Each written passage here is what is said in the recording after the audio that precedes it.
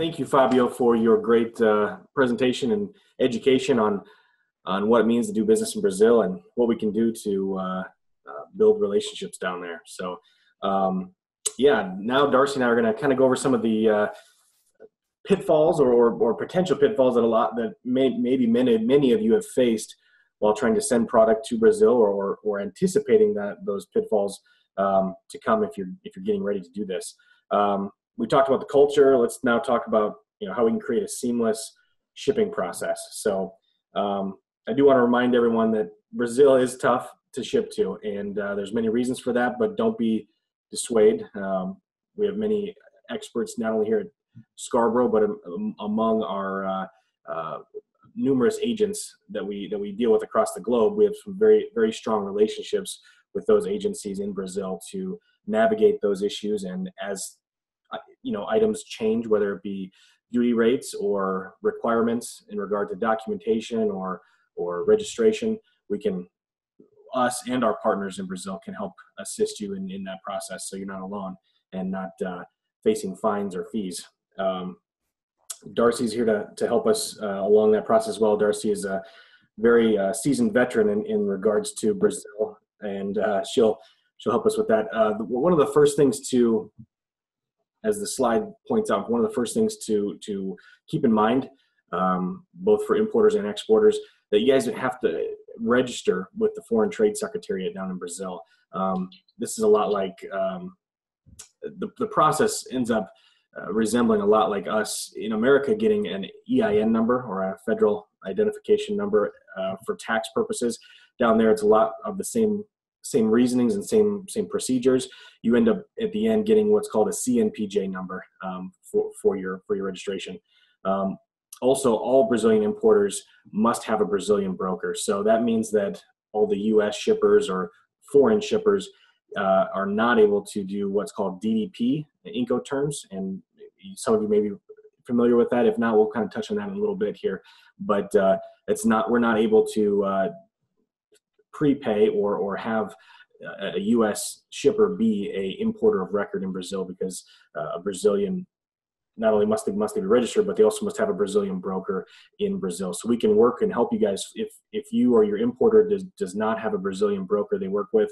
Our agents down there are great resources for that, and they can provide that service for you, or can help you find other Brazilian brokers that would work with your products or your industry. Next slide here.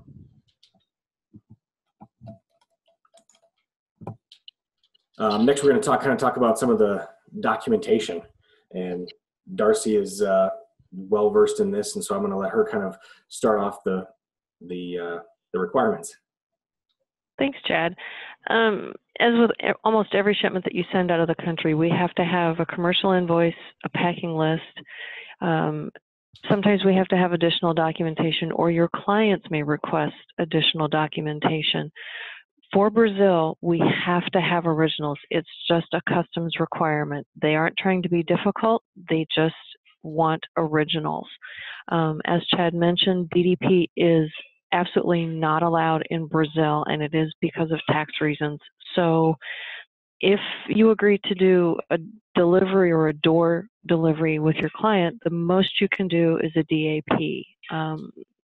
That's as far as you're going to get to go. As Kim is showing you the slide, you can see the most preferable is what she's highlighted in red with CIF. That benefits both the seller and the buyer. Each side gets to control a little bit of the transportation process. Again, DDP is not going to happen. So if you have a client that is insisting on DDP, you need to back up just a little bit and ask them, who is advising them that can be done, or why they are so insistent on doing it, because Brazilian law prohibits it. There are information that needs to be on the commercial invoice, and the documents have to be consistent all the way through. So you have to have the shipper and the consignee be the same on both packing list, commercial invoice. Your Incoterms have to be clearly stated on your commercial invoice. We always also recommend that you take out cargo insurance, and it's for your own best interest as well as your customer's best interest. Nobody knows what's going to happen, and that is some additional benefits. Just as you would have car insurance, you have health insurance, this is no different. You need cargo insurance. A client that doesn't want cargo insurance, that's fine, but you can still take it out if you so wish. A client may ask you for what we call a certificate of origin. We can issue those on your behalf without any additional fuss or difficulties. Bills of lading are important because that's the transport document that moves it from your facility down to the customer's facility. Kim, can we go to bill of lading slide, please? There we go. There are some additional requirements on the bill of lading, and the NCM number may seem a little unfamiliar or kind of questioning, why do I need this? The NCM number counters or matches our harmonized tariff number or Schedule B number. And maybe what is or isn't known is that the first 6 digits of the harmonized tariff are universal throughout the world. So it doesn't matter where you're shipping in the world, those first 6 digits are going to be the same. The last 4 in the US are for statistical purposes. As far as Brazil is concerned, they only want the first 4 digits.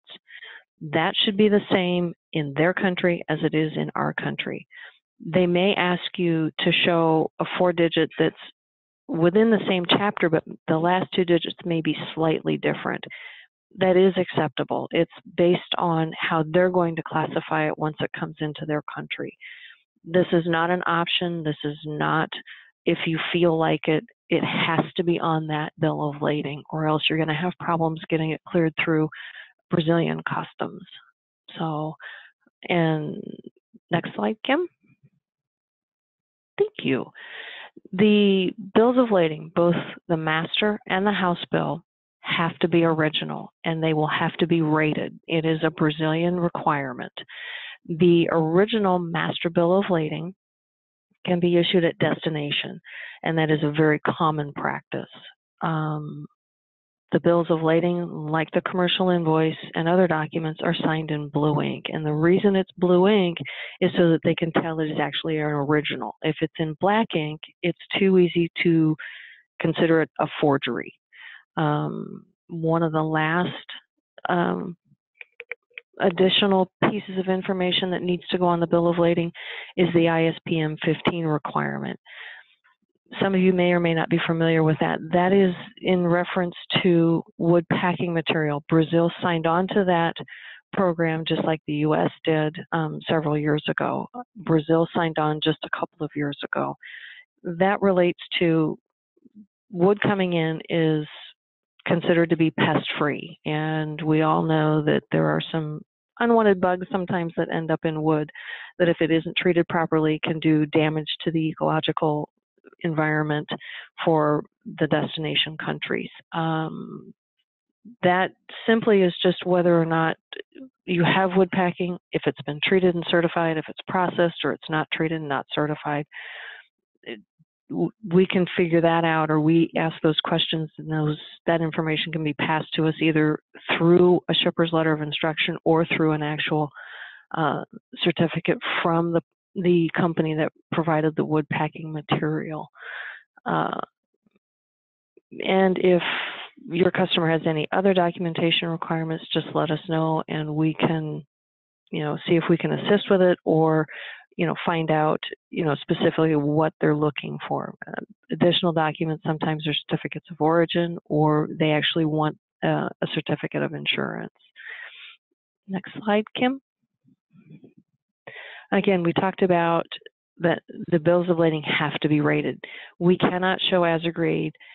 It's just not going to be accepted. If anyone is concerned that, well, I don't want my client seeing, the rated bill, we are very, very careful with our partners, and that information is very confidential. It's only what is only needed to be passed along is passed along. So we try to make sure that everything matches from a freight standpoint to what's on the commercial invoice. Next slide, Kim. We talk about details that things must match across all documents, consignee name, CNPJ number. We also talk about that piece counts, description, port of loading, all of these things have to match. And we go through a strenuous check and balance process within the organization of Scarborough. If I have a shipment, I check it, then I have one of my colleagues check it. We then send the documents down to our Brazilian agent. They review it, and then they send the documents on to the consignee for them to review. It is always a good practice that before any exporter sends us their Brazilian documents, that they have already had the documents vetted by their customer in Brazil, so that by the time it gets to us, they should already know that the documents should be fine. We strenuously push that all of this be done well before the vessel sails, but no later than 24 hours before the vessel sails. If we do not have that done for some reason, you can imagine it is a very, very important reason why it's not been done. So, but again, we push very hard for everything to be done prior to sailing. Any discrepancies are resolved and handled and managed before we get to sailing. Once we have all the original documents, then we send them down, and everything is there well in advance of the vessel arriving, which is very important for Brazil and a very helpful aspect for them to get it cleared timely. Kim, next slide. Again, documents have to be presented timely. If they are not, there can be serious fines and penalties assessed. And from my years of experience, I have seen Brazil impose some very stiff fines for inaccuracy in documents. I think one of the last times I heard somebody incurred at least a $35,000 fine. And these are things that you cannot and do not want to incur in doing business in Brazil. It's very important that you have a forwarder that understands the Brazilian market. You have a forwarder that has good contacts in Brazil with other forwarders that can provide good efficiencies and take care of potentially avoiding any discrepancies in your documents. Next slide, Kim. These are our major ocean ports in Brazil. The two primaries are Santos and Rio de Janeiro. The smaller ports, Fortaleza and Manaus, they're up in northern Brazil. We have Paranagua, Vitória, and some of the other ones. They are smaller, but you can still reach them with most of the major carriers. Next one, Kim. The main airports are Guarulhos and Viracopos. We also can do Rio and Porto Alegre. You'll notice that Sao Paulo has two airports, passenger and cargo. Literally, Brazil prefers all of their cargo to run through Viracopos. It's much more efficient and more streamlined, and it keeps cargo away from passenger flights as well. Also, if we have freighter aircraft, it has to go into Viracopos. So, as some of you may or may not know, freighter aircraft do not run every day and they don't fly everywhere. So if that is something that's needed, we need a little extra time to make sure we can meet your needs and get you the service that you want. Next slide, Kim. Chad?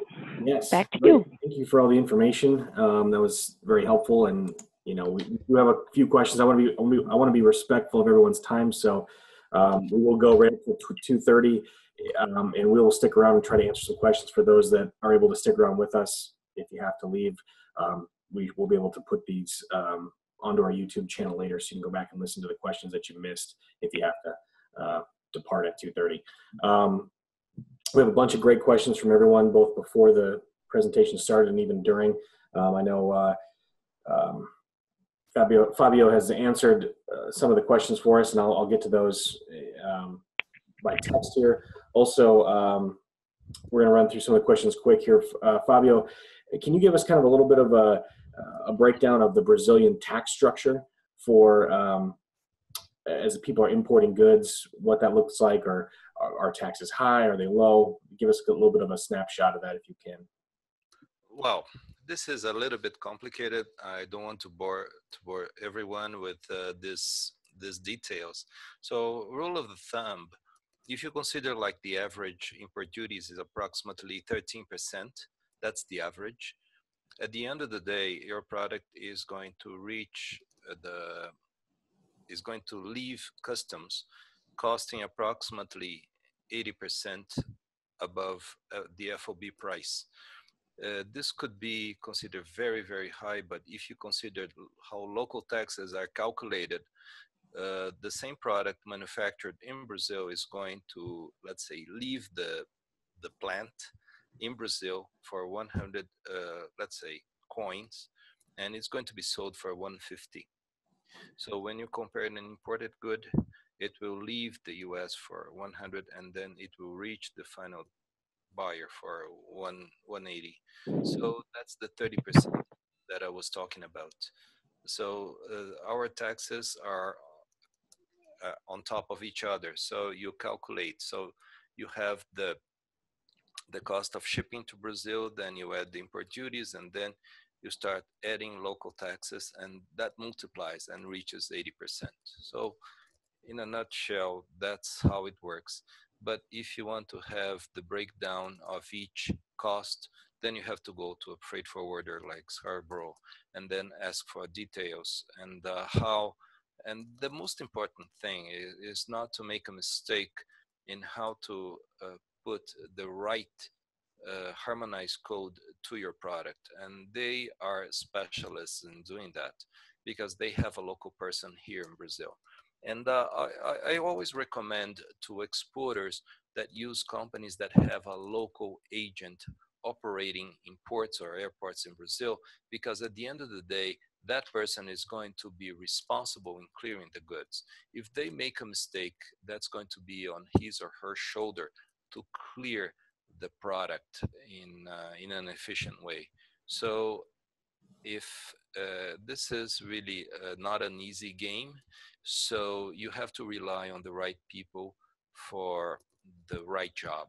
So that's why we always recommend to use experienced freight forwarders and companies that can clear the customs in an efficient way without any hassle or any surprise to you or your clients. I see that many people are looking at penalties and are thinking about the penalties that may be charged, and this is really something very problematic that if you don't deal with companies like Scarborough, you may end up in trouble. All right. Thank you, Fabio. Yeah, that's great. Darcy, I have a question for you. In regard to the certificate of insurance that you spoke about earlier, are telling everyone that they should get insurance for their goods. Is the certificate of insurance specific to the order or a particular shipment, or is it just in addition to the insurance that we carry with the carrier, so to speak? It's shipment specific, and it's in addition to there's per se not insurance with the carrier. You have legal liability, which is different. If you don't have cargo insurance, the carrier will only pay you so much for your cargo, and that's it. That's your only recourse. You could have $500,000 in product and lose $500,000. And if you don't have cargo insurance, the carrier will say, well, legal liability is that's all I owe you. And you'll get a fraction of what the cargo is actually worth. So cargo insurance is always strongly recommended. It is additional cost for the shipment, but it's a inexpensive amount considering what you're doing and where you're going and what it covers you for. Okay, great. Does that help? I think it does. Yeah, we had a couple folks ask that similar question, so I think that'll hopefully help them out. Okay. Hey, Fabio, I got one for you too now. Has customs become a friendlier structure for imports to Brazil? Can you tell us more kind of even about some of the Brazilian strikes that have happened as well in that process? Well, this has been going on and off for several months, and this in fact doesn't affect the operations at ports and airports. They have been on strike. They want to have a pay increase in their salaries, and they keep going to the media saying, okay, we're on strike. But they're always on strike, unfortunately. So, but it doesn't affect the operations. There could be like punctual delays here and there, but business is done as usual. So you may face a few days of delays here and there, but it's just a matter of having the right agent going to the custom official and explaining the situation. Okay, we have this cargo, it's urgent, it needs to leave Sao Paulo and go to Rio, and it has to be there in 24 hours. Can you do something? And they can accommodate these requests without any other major issue. So we know this is a problem. It goes to the media, but at the end of the day, everything is working well. Not perfectly, but well. Okay. I got one more for you, Fabio. Someone asked, I'd like to know more about how the supply chain security issues when shipping from shipping from the U.S. my product to Brazil. Is piracy or stolen goods an issue? Is that something that you worry about in Brazil? Oh yeah, absolutely. Both sides. Exports from Brazil to the U.S. They have to be scanned, and the same way. So there are restrictions. We have a very tight surveillance, healthcare and agricultural surveillance on products. So this is really a big issue. And now that you raised this subject, it's very important. Recently, last year, we had an embargo by European buyers of Brazilian beef and chicken, if I'm not mistaken. And it took a while until they cleared all the aspects. And now another problem has been raised by the Brazilian Federal Police, and very likely this will create an impact on exports of protein from Brazil to other countries. So that's something that one in this industry should be aware of and take a careful look, because the largest exporters of protein are somewhat involved. They're going through let's say a fight about the control of the company, and this is a multi-billion-dollar company, and apparently they are leaking some bad information, and that was found, the bad information was found to be true by the federal police. So this is really critical. So for importers of protein from Brazil, they should be watching this very closely. Okay, great.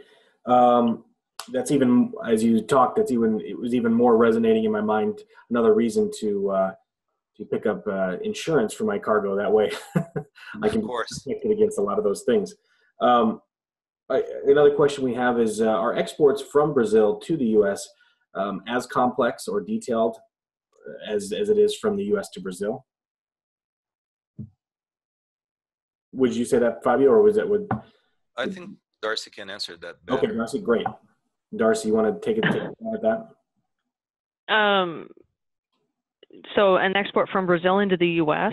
Yeah, they're basically asking, is it as detailed from our point of view? I mean, it would be a no answer to that, because it's not as the regulations that we face on the export side from the U.S. to Brazil, we see as a lot higher than the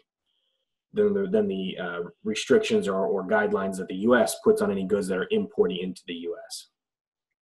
Yeah, I would think that if, the question, I would think one of our exports or import experts would be, better qualified to ask, fully explain that question or respond to that question. And we can have one of them, contact the individual that asked the question just to, further clarify.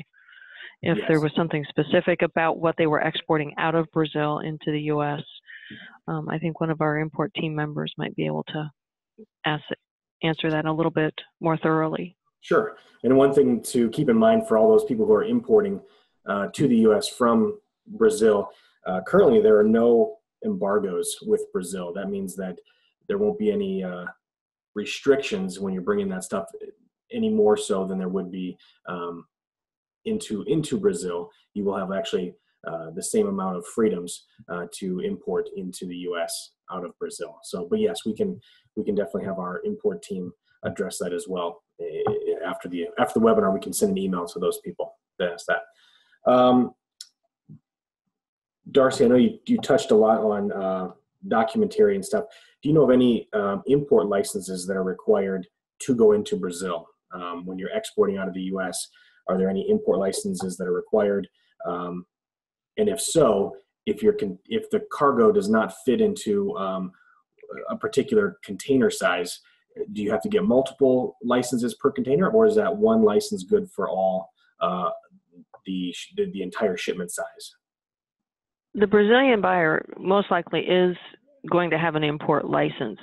The seller, the exporter out of the U.S., is not likely to have a license requirement, but most licenses are for a specific quantity of product, not a specific number of containers. And they're usually valid for a period of time. So you could have multiple shipments be covered under one import license. It's a matter of how long it takes you to get that quantity met on the import license. You'll still have the documentary requirements that have to be met as far as commercial invoice, packing list, if there's any need for a certificate of origin, if there's a need for the insurance certificate. Those will all have to be issued accordingly and then sent to the Brazilian broker on behalf of the consignee. So yeah, the import license requirements, it shouldn't be based on number of containers. It's specific to the amount of product. Okay, great. So if it takes one container, great. If it takes 100 containers, let us know, because we'll probably want to be in on that. Yes. So we have a ton of questions, and we're kind of running out of time here. So I apologize. We'll be able to get to a lot of these other questions by emailing out directly to the question askers. And just a reminder to all those people that are listening and watching, we will have this on our YouTube channel later on. So you'll be able to rewatch this or write down any notes that you may have missed as we were going over this. Darcy, you got the last question here. Are there any documents that need to be sent to the consulate to be legalized or consularized? No, not with Brazil. As a general rule, shipments that are not covered by a letter of credit do not require any type of legalization or consularization. And generally, even shipments covered under a letter of credit don't require that either. So if it happens, it's an extreme situation, and it's rare. Okay. But as a general rule, no, it does not. Well, that's good to know. Sometimes that process can be quite costly and labor intensive to do. So it's one less hoop to jump through for Brazil. So, yep.